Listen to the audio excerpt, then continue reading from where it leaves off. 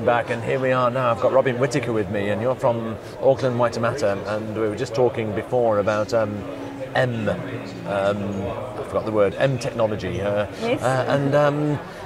Tell me again, very roughly, a summary of what your work is.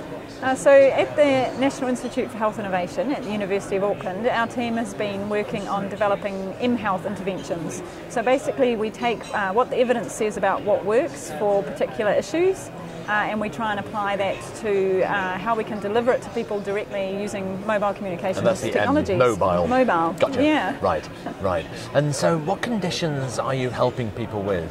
So we particularly started off with sort of healthy behaviour change. The first thing that we did was about helping people to stop smoking, and then we have done things like weight management programs, alcohol interventions, helping people to be more physically active or to eat better. We're working on one at the moment that's around problem gambling. But we've also gone into patient groups. So we have a program at the moment for people with poorly controlled diabetes, and it's really just about motivating and supporting them to be in better control of their glucose in between their clinic visits. And I presume you're collecting data on this, and I presume it's working, is it? That's the important thing. Yeah, so what we've shown basically is that that messaging works really well. So a lot of our programs just use text messaging, or they used messaging in combination with web.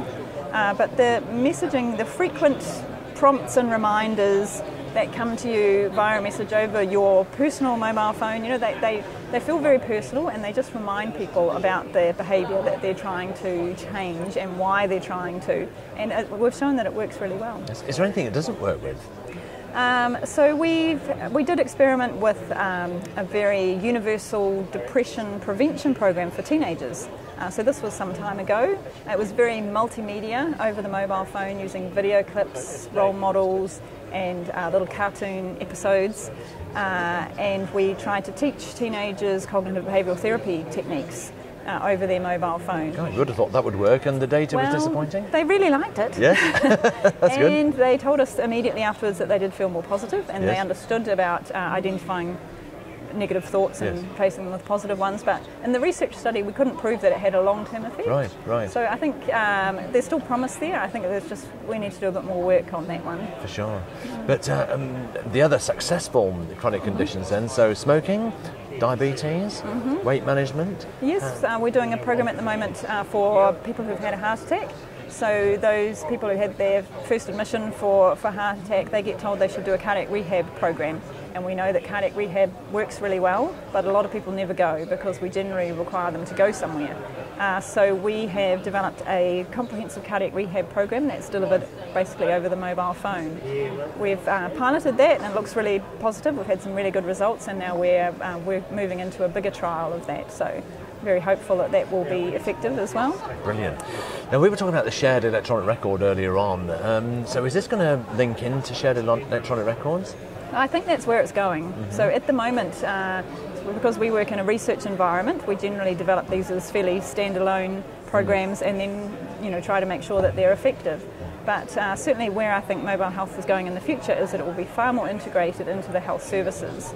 So the idea is that clinicians from their front page, from the patient screen, or patients from their own portal will be able to just push the button and design their own mHealth support program and get registered on it immediately, and then the data can go back into that portal as well, so that it can feed back what it is that they're doing and how they're going. That's fantastic. So we've had a few people talking today on a 3-year plan. By 3 years we will have. So by 3 years, what will we have with your mHealth technology?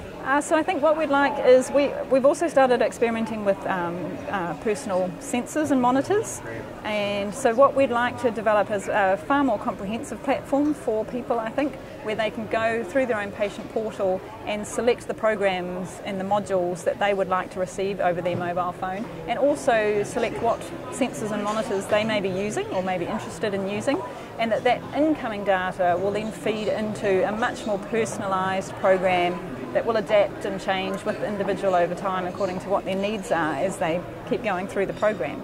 So I think that's where we want to have. We want to have a common platform that patients can access themselves, and what they'll end up with is much more personalised and adaptive programs over time. That's wonderful.